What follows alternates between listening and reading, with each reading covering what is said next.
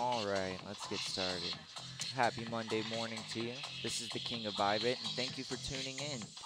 My channel is about teaching technical analysis, finding current trading trends, and bringing you the latest crypto and DApp updates. I'm going to start out doing analysis on Bitcoin, ETH, and XRP. If you have any special coin or DApp requests, drop a comment below and I'll add it to the coin analysis list on my next stream. I stream twice a day, 7 days a week, with emergency broadcasts during times of high volatility. And just wanted to get this out there as I noticed this morning, as I currently live in Central Time, and I made the mistake of having the 10 a.m. and the 8 o'clock streams in Eastern time frame. So I had to bump those up an hour. So 10 a.m. would be 11 o'clock. 8 o'clock here would be 9 o'clock. So if you see the stream time difference, that's why. So if you enjoyed today's content, please leave a like, hit that bell, and subscribe. Let's get started. All right, so looking at Bitcoin right now, it's the one that's moving the most. We are in this ascending triangle, a small one for the weekend. We've basically just been ping-ponging in this little triangle area. And, you know, as I mentioned this weekend, there's usually not as much volume as there normally would be during the middle of the trading week. So the decision of whether we were going to break it to the downside or upside was going to be made, you know, whenever the volume comes in. That triangle is going to break, and that's exactly what happened this morning. We came up, and we've tested roughly around 11,900. Now, if you see these little marks here, it's just something I wanted to bring up on my stream right now, is technically if we don't break $12,000, we are going to make what is considered a lower high, which is bearish. And as you can see, you know, here, we could be maybe building a new trend here, but we must break 12,000. If we do not, I fear that this movement will be irrelevant and we could move down to possibly new lows here. So, your resistance points. Your resistance points on Bitcoin are going to be 12,000, and that's going to be pretty staunch resistance. If we can break 12,000, your next targets are going to be roughly 12,400 and 13,000.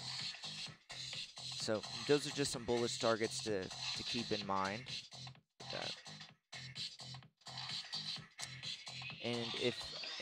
And also your support levels on Bitcoin are going to be, it's going to be what our basically our old resistance was. So 11,500 will become the new resistance, or will become the new support level.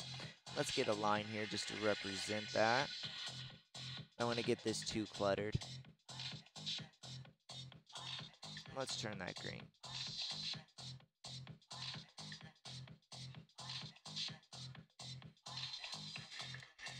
So just to recap Bitcoin here, your resistance levels are going to be 12,000 and 12,400, and your support levels will be 11,500 and roughly around 11,000. So there's Bitcoin for you. Now, this is something I just like to, you know, as a little bit of analysis, that's all based on my opinion. If you're a bull, you really want to see at least a 2-hour candle close above 12,000 before entering. You definitely don't want to go long the moment you see 12,001, as there is about $100, you know, influx. You know, there's a difference of price between exchanges. So what might be 12,000 here could be 12,100 on another exchange, and you could get massively rejected. And in my opinion, if we're going to reject 12,000, it's going to happen pretty quick. It's not going to be like instantly hit it, but when people realize that 12,000 isn't going to break, if that does, you know, if that is the case, it could get pretty nasty. Let's get some music on. So, you know, just be careful, guys.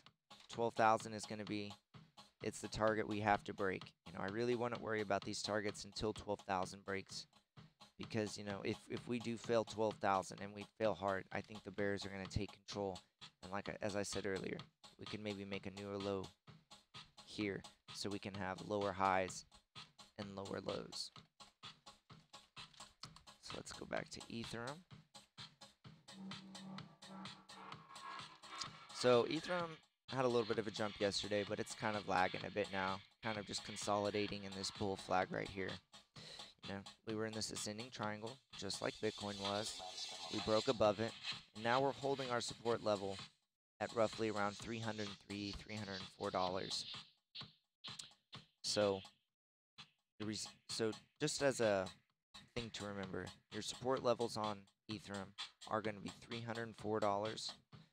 And if we really want to drop back, especially if Bitcoin falls 12,000, your next support level will be roughly $284. Now, let's say Bitcoin flies past 12,000 and volume comes pouring into ETH. Your resistance levels are going to be 316 and 325. With the golden, like this is like the most optimal. This is if we really start going parabolic again. You can expect not expect, but 340 will be the optimal, like the best case scenario if bulls really take control. So, you know, if I was gonna play this, you really want to see us break this resistance level, and especially even more importantly, you want to see us hold the $304 support level. But being that Bitcoin is right at 12,000, you know, everything's gonna follow Bitcoin. So just to recap, Ethereum real quick, resistance levels are 316 and 325, and your support levels will be the 304 area. You know, you'll have your psychological 300, but then 284 will be your next support level. Let's do Ripple. Just about finish up our morning stream. And now, if you guys have any other coins that you would like me to add to the next stream, leave a comment below and I'll make sure to do my analysis on it. And because I stream twice a day, and especially if Bitcoin fails hard at 12,000 or we go parabolic above it, I'll be doing another stream today. But back onto Ripple. I'm gonna just zoom out, and this should just speak volumes about how it's done the last couple months. I mean, we had a nice little,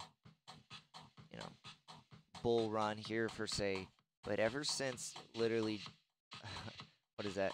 Since the beginning of the year, Ripple's just been getting annihilated. It hasn't been having the best of times, and that's being kind. So, on the shorter term time frames, let's go on the 1 hour. We have multiple touch points at 3,300 sats. Got one here, another one there. Boom, boom, boom. So that's 5 touch points. Darn near almost have another one right there. And as I said earlier, it's like a relationship. The more you test something, the higher probability of, it's going to break. So, I would be a little bit worried holding Ripple right now, but seeing that we have all these touch points, which we really haven't seen anywhere back here, it could be indication of a bottom. But in my opinion, if I was trading this, I would be holding steady. I would at least wait for us to break above 3,500 sats and have, honestly, I would like to see a daily candle close above it. I would say a 4 hour, but as you can see, above, we consolidate for a while and then we just go right back down. So just be careful with Ripple, guys, especially on comparing it to the Satoshi charts, because it's just in a massive downtrend, and the trend is your friend. You don't want to fight it. So back onto your short-term targets, you have your one support level at 3,300. If you break that, and especially if you go back down, come back up, test it, and you fail again, you're going to be in price discovery mode. There really is no support levels under that. So just be careful.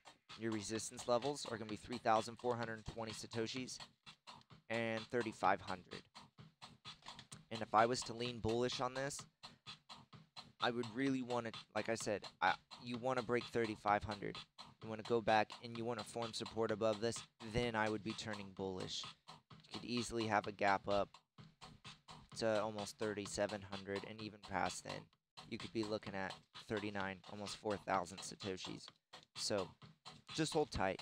The key about being a trader is not rushing into positions. You want to be patient.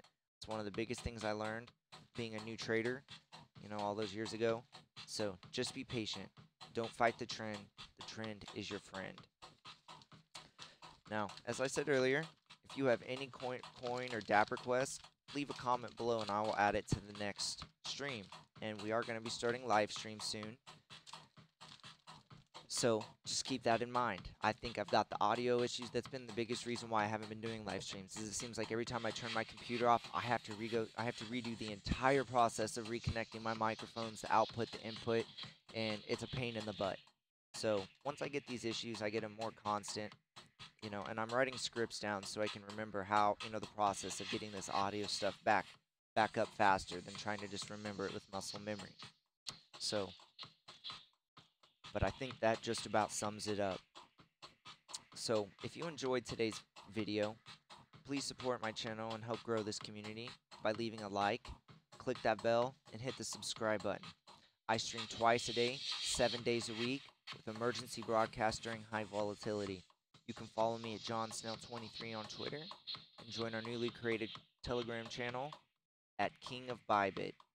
Thank you so much for watching, and I will see you here later. And just remember, if we go parabolic above 12,000, or we hit 12,000 and go back under, especially if we really reject it, I'll be doing another stream tonight, along with my one that I'm going to do automatically. So, thank you guys for watching. Have a great Monday and good luck trading.